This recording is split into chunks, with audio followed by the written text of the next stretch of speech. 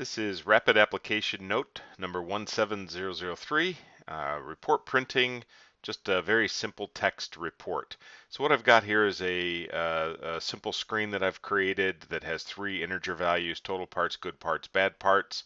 And if I run this, you can see that those are actually three separate tags. So hopefully you've got good parts and bad parts. And technically, I guess those should add up to be the same, but for the purpose of this, we're not going to worry about any of that logic because those are becoming typically from a PLC. So what I'm going to do is go back in the development environment, go here under the Tasks tab, right-click on Reports, and insert a report. So here we're kind of creating our report template. We'll call this Production Report.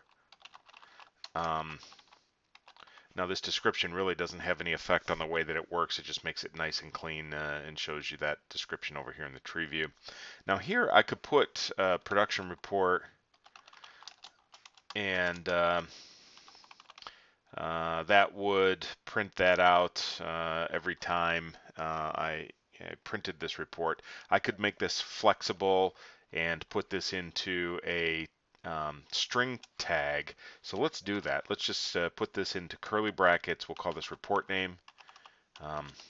And I'll show you how to set that up in a minute. And so the output file for this will be report name. In this case, since we're doing just a simple text one, outside of the curly brackets, I'm going to do .txt.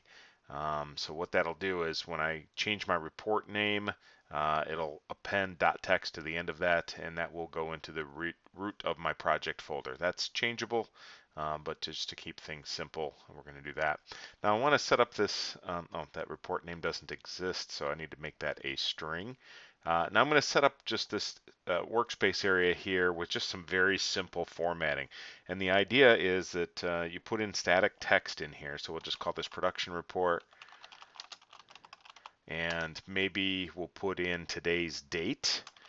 And so again, this is just static text, but any inside of curly brackets, any tag, in this case I'm going to use the system tag, the built-in system tag called date, and that will print a snapshot of that tag during runtime. I can also do something like time and put time in here.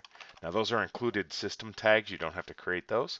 And maybe I'll character turn down a couple of times, and now we'll do total parts, and then we'll do, notice that my tag name doesn't have a space, but the label of it does. We'll say good parts, and again inside of curly brackets, the tag name. And inside of curly brackets here in the report, I can even do built-in scripting functions that will be evaluated during runtime. It's not limited to just tags. And maybe this is bad parts.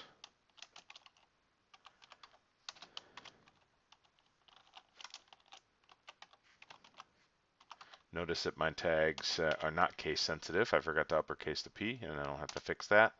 And let's see, I'm going to leave that as is. If I wanted to append a report, what I would do is click append, and then maybe separate out the header, and then this actual, maybe put the time inside of a second report and say append, and let that append to the previous report. But for the sake of this, we're just going to keep it simple.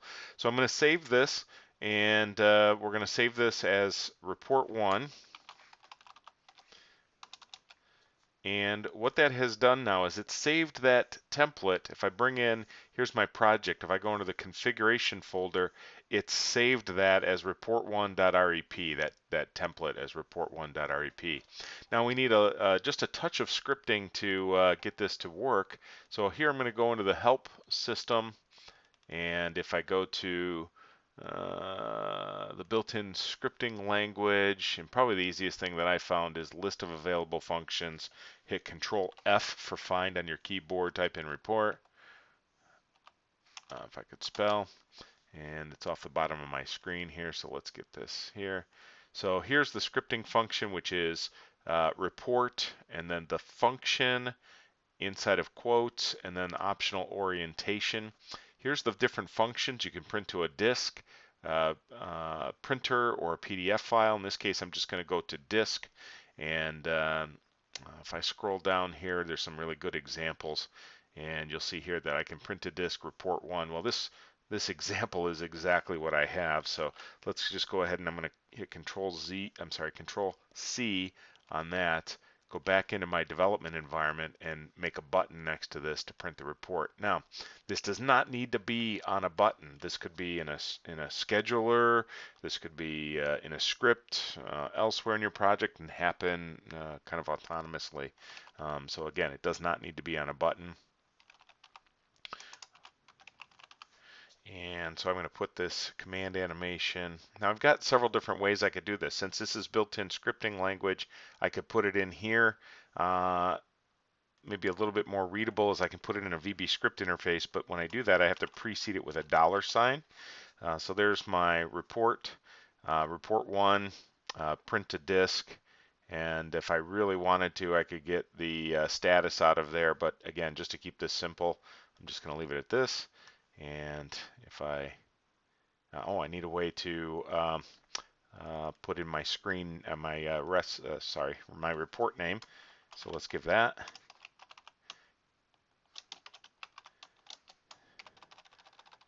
And we're going to tie this to that string tag that I made earlier called report name. And have that input enabled. And you know what? I'm just going to give this a couple more pound signs in here, or hash marks. And we'll go ahead and hit run. And so now we've got, let's see, we've got 93, 66, and 1. And again, I'm not paying attention to any math. These should probably total up here. But let's call this production 1. And I'll print the report. Now I'll change these values. Let's say this happened at another time during the day.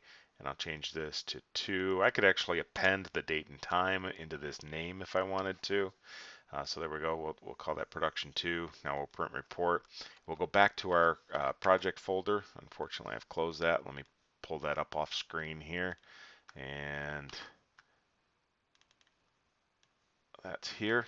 So you can see production1.txt and production2.txt. If we open up production1.txt, you'll see that it printed the date, the time, the total parts, good parts, bad parts. And let's open up production 2. I'll pull that on screen. You can see that's a different set of numbers. So very easily, just a simple way to print a report. And we'll go into further details in later rapid application notes, but feel free to take a look at our training videos covering the reports. Thanks, and have a great day.